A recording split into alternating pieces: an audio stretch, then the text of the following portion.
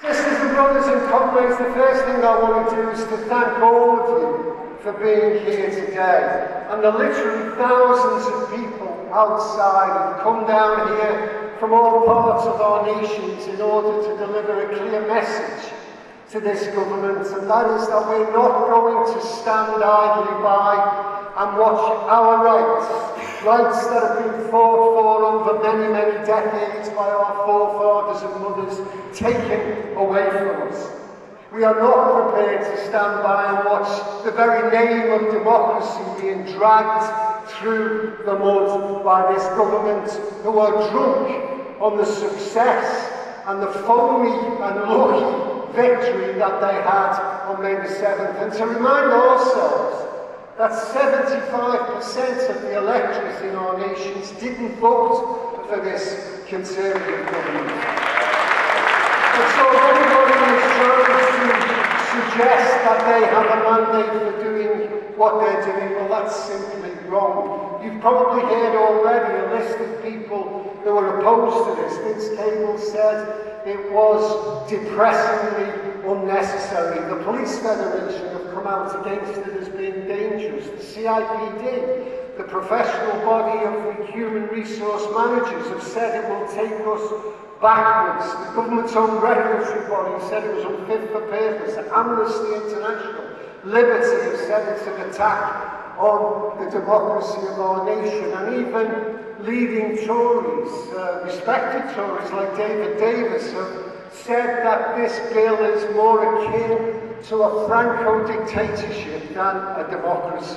And I can tell you, as somebody who deals with all of the major manufacturing companies in this country, that not a single CEO of any of those national companies are in favour of this bill. So it's right that we are here, it's right that we are lobbying Parliament in order to make certain that that voice of opposition is understood, in the hope that the Prime Minister and his government will take a step back. But I want to spend a couple of minutes, and I do only have a couple of minutes, in raising the issue about what happens if we are not listened to. What happens if this bill goes through?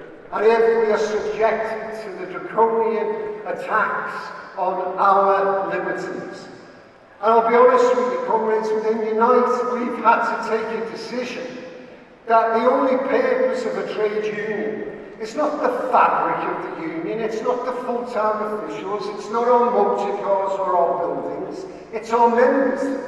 And if we can't stand shoulder to shoulder with our members when they are in dispute, then what's the point of a trade union? And of course,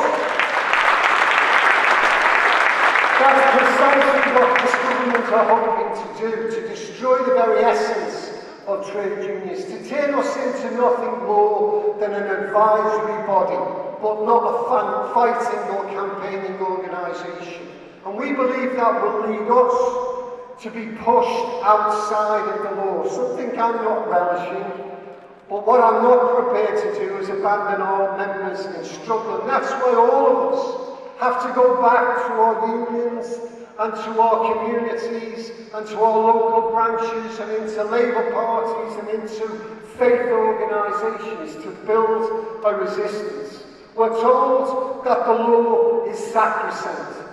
Well, thankfully, our history is littered, as is the history of the world, with hundreds and thousands of brave men and women who were not prepared to see the law as sacrosanct and who stood up and defied that law in order to give us the freedoms that we have. I don't doubt that I'll be attacked in the media for making a call for defying the law or breaking the law.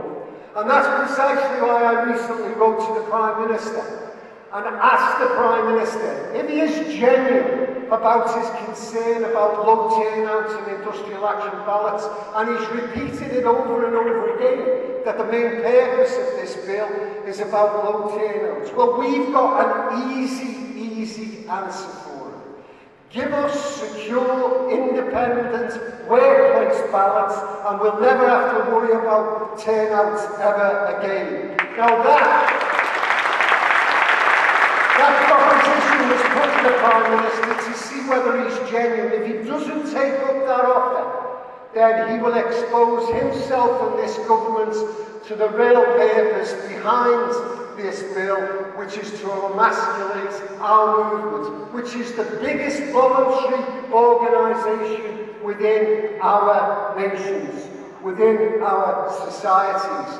With our families, we represent over 10 million people, and I reject the idea that this Prime Minister seeks to constantly put us forward as the enemy within. We are not. Trade unionists are the people who create the very wealth in our society. Trade unionists are the people who create the fabric of the communities in which we live. Trade unionists teach our children, heal our sick, look after our vulnerable, care for our elderly, clean our streets, collect our refuse, create the communities of cohesiveness in which we live, and we reject the stigma of being the enemy within. And that's why, comrades, I say to you, in these last few minutes, believe in our values, stay solid together, because the time, I believe, unfortunately, is arriving where we will have to stand together, where we will have to defy the law in order to make certain that our heritage that was given to us by so many brave people remains intact. I believe in the power and the strength of ordinary working people. We now have a leader of the Labour Party who is supportive of our demands, and a united Labour Party against this bill. Let's make sure that that solidarity and that unity carries us to justice,